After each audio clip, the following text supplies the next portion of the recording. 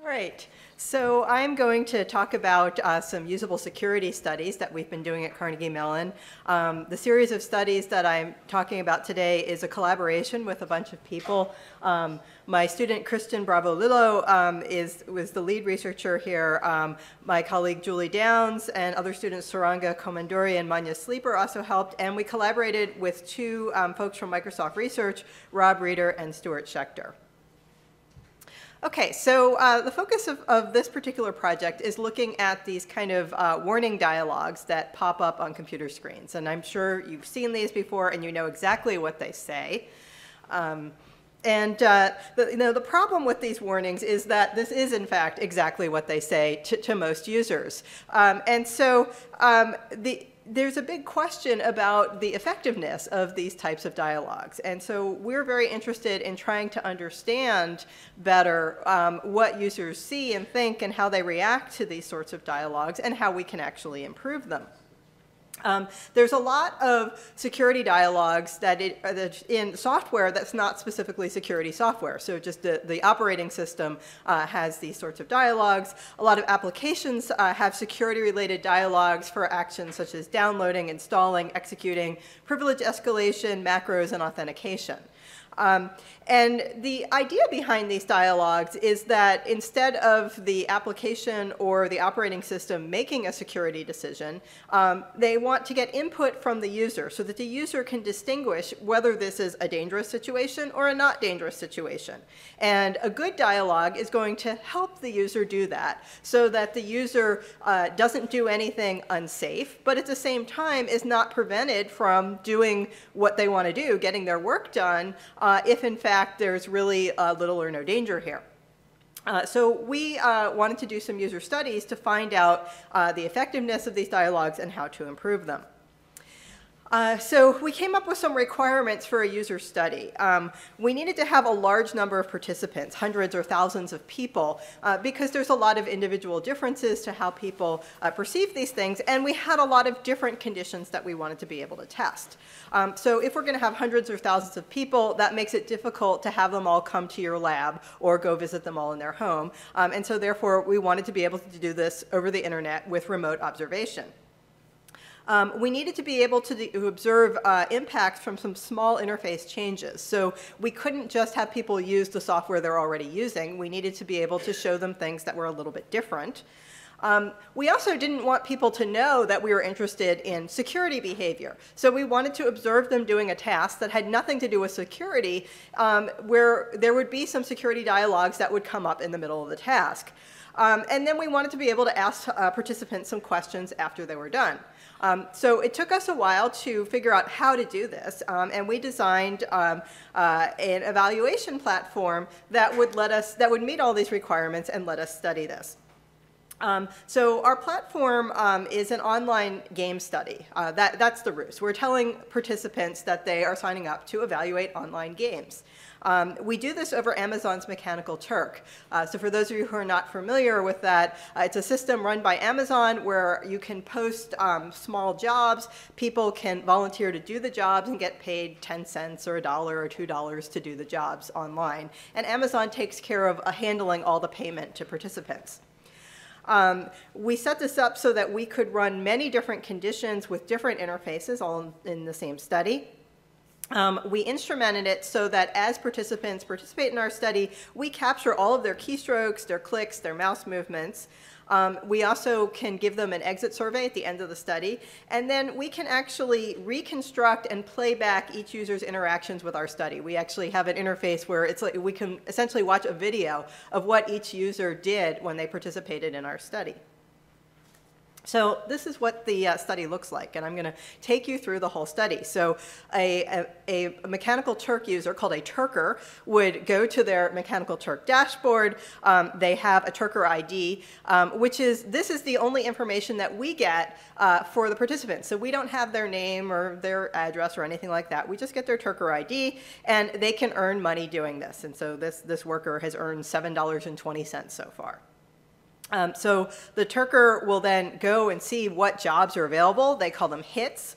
And here's our hit right here at the top. And they can click on it and find out what their requirements are. And if they're interested in doing it, they see, this is a Carnegie Mellon survey, has to do with online games. It will take about 20 minutes. We'll pay you $1. So they can scroll down, accept the hit. And then they get to see this link here, which takes them to the study website. They click on the link, and they are now entered into the study. They get our standard consent form that our institutional review board requires that we include. And here we tell them that they need to actually read and consent before they can do the study. They have to answer some questions that they're over 18, they want to participate, and now finally they're into the study. And so here we give them some instructions that they need to go to the link that we provide and open the game. The first game is called Mars Buggy Online. They're supposed to play it for 2 to 3 minutes, and then they're going to answer some survey questions about the game. We also warn them that this URL is not controlled by us, it's external, and the idea here is to let them know that we're taking you outside of the Carnegie Mellon controlled space at this point.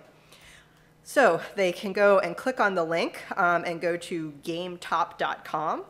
And here they are, and they see the Mars Buggy game, and they can click to have a new game. And then basically they drive this little Mars Buggy around for 2 or 3 minutes, and they collect points and decide how much they like this game. So then we show them a survey, and first we ask them, were you able to play the game? And they say yes, and we ask them to describe it, and this person said, well, it was a game about a buggy on Mars. Have you ever played the game before? No. Do you think it was fun? Yes. Okay. Then we asked them a bunch of other questions about the game. These really are decoy questions, but lots of questions about the game. Do you think it would be fun for 12-year-olds? Whatever. Then we asked them to evaluate another game. So this time they have to evaluate the Tom and Jerry refrigerator raid game. And here they go, and they move around these cat and mouse, and they get points, and then they go and they evaluate it again. And this time they say it's a boring game about Tom and Jerry, maybe fun for kids. And they answer more questions about the game. Now they come back, they get their third game. Okay, this time they're going to go to yourgamefactory.net. They click on the link, they go there, and they're ready to play the game, only this time it says that the game requires the latest version of Microsoft Silverlight. And they see the spinning wheel, and they're waiting for that latest version of Microsoft Silverlight to download. A little while later, this pop-up appears in their web browser. Do you allow the following program to make changes to this computer? And it asks them to type in their username and password. So they go ahead and they type in their username and password and expect to play the game. At this point, we tell them that sadly the game is no longer available and they don't get to play the game. And so then they come back to the survey and we ask them, were you able to play the game? And this time they say no. And we asked them, well, why not? And they said, it asked me to install Silverlight, but it never finished the install in my machine. Then we start asking them some more questions that are really what we're interested in. As I said, the whole game thing was a ruse here. First thing we asked them is whether they actually entered, they had any requests to enter their password. And of course, they're all going to say yes. And we asked them what website requested your password. This person says Silverlight. We got a lot of interesting answers there. We also informed them that we had, in fact, captured their password, and we wanted to find out whether the password they entered was really their password or whether they were trying to fake the system out. And so we asked them that. We also asked them some questions to try to figure out whether they realized that this password entry box was actually fake. And so we tell them, hey, this was actually fake. Were you suspicious? They can tell us why they were suspicious or not. We also asked them some demographic questions here, gender, age, and ethnicity, things like that. We asked them some questions to find out how much they know about computer security. So we asked them some basic multiple choice computer security questions. We also asked them some questions to make sure they're paying attention. So we asked them what the purpose of the power switch on a computer is. That helps us, make sure that we don't have people who are just blindly, clicking next. Then we tell them that this was a deceptive study and why we gave them a deceptive study, and we asked them if they were okay with that, if they had any problems, to let us know. Finally, we give them a code which they can go back to Mechanical Turk and enter to get paid. And we give them our debriefing, which is required for our human subjects board, so that we fully explain the purpose of the study and why we deceived them. Okay, so that's basically how our study worked. We did 2 studies like this. I'm going to talk in depth about the first one, which I just walked you through, and then really quickly show you a variation on that that we did. The first one, the operating system framed in case of mistaken identity, and this will be presented at CCS by my student, Christian Bravo-Lillo. The second one is one that we actually just finished a couple of weeks ago, and it's currently under review. Okay, so the first study, the spoofing attack study. The real purpose of that study was to explore the trusted path problem. And in this case, what we were trying to understand was how users distinguish a real password entry dialog from one provided by an attacker. In this case, we were the attacker. This is important because an attacker who can generate these kinds of password entry dialogues can do all sorts of things. They can run malicious software, so you could think about the fake AV scam. They can also use it to change some of the features of your operating system and turn off security features. And they also can collect your passwords, and your operating system password might be the same password you have for other accounts and devices. So Windows has some defenses against these sorts of attacks. The whole control alternate delete thing, you're not supposed to type in your password until you've done a control alt delete on the operating system. There's also some of the Windows password entry dialogues actually dim the background of the screen. It's supposed to show you that this is a genuine dialog presented by the operating system. Okay, so the research question that we were trying to answer here is what proportion of users would enter their passwords in a spoofed OS window? We came up with a number of different conditions with different variations on the window. So the first 2, UAC and CredUI, are 2 variations on ways that the Microsoft Windows 7 operating system will ask you for a password when it's actually generated by the OS. And there are some distinctions between those that I don't have time to get into. We also decided that we better test this for Macintosh users as well to make sure that we weren't just getting a Windows-specific result. One of the difficulties with testing this on Mac users is that the Mac software installation experience is actually a much longer experience. You actually have to go through a lot more steps before you're asked to enter your password. So we did 2 versions of it, one which took you through some of the steps, although we still abbreviated it, and the other one where we jumped straight to the password entry dialog. Now, a Mac user might be very suspicious because they jumped straight there. They're used to actually going through those steps, but we wanted to see it both ways. We also did conditions that an attacker might think of where they disable all the cancel buttons, so you feel like you have to proceed. And so you can see in the bottom row, we've removed or disabled all of the cancel and X buttons that you see on the top row. So we tried these 8 different conditions. We had a number of different challenges in our study design that we had to work through to try to make sure that people would tell us the truth about whether they entered their real password and whether they were deceived. And I don't have time to go into all of that here. But basically, the questions that we asked them before, if somebody did not enter their password, we asked them why. There are a lot of reasons that people would choose not to. A lot of people said, I just didn't feel like installing software on my computer. Right? That shows no understanding that there was a security issue here. So we wanted to see who actually recognized the security problem. We also wanted to see whether the password they typed in was real or not. So we told them that if they typed in their real password, then we, of course, would delete it immediately. And if it wasn't their real password, then we would like to keep it. And so by doing this, we were able to get them to have an incentive to tell us the truth about whether it was their real password or not. Okay, so in our results, what we found is that we have 4 categories of participants. We had one category that didn't actually see the warning. They didn't see the dialogue. They were unexposed, and that was because maybe they didn't bother to click on the game link, or they quit the study early or something. So we don't care about those people. All of the people who actually did see the password entry dialogue, some of them entered a password, and some of them told us that it was the real password. Those are the people we're most worried about. Those were compromised. If this had been a real attack, they would have been compromised. We had some people who did not enter a password, but their reason for not entering it was basically laziness, not because they suspected anything. And so those people are oblivious. And we're worried about that group too, because they very well could have been compromised. Then there's the wise group. Those are the people who either entered a fake password, or they told us we didn't enter it, and the reason we didn't enter it is because we were suspicious.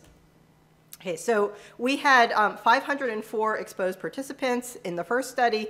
We did a follow-up that had another 200 participants. So lots of people. They took about 18 minutes to go through our study. All right, what did we find?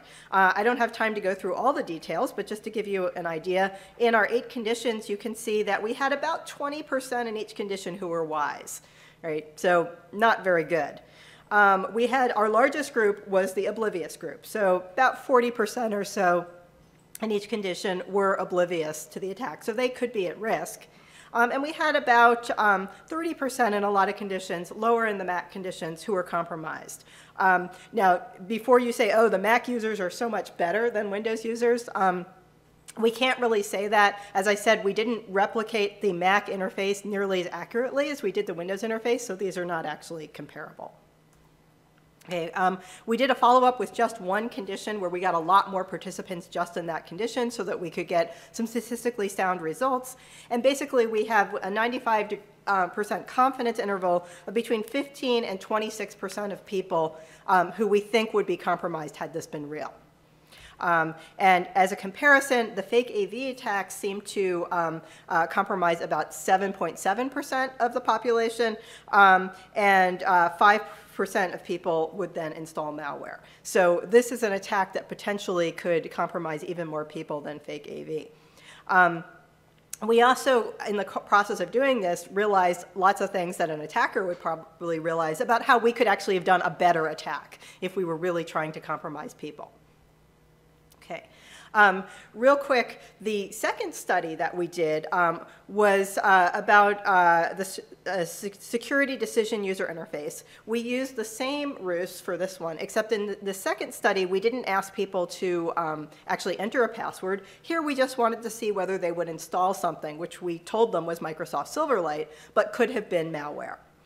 We tested 9 different variants of a software installation dialog here. So here was our control condition, and you can see these are the same dialogue.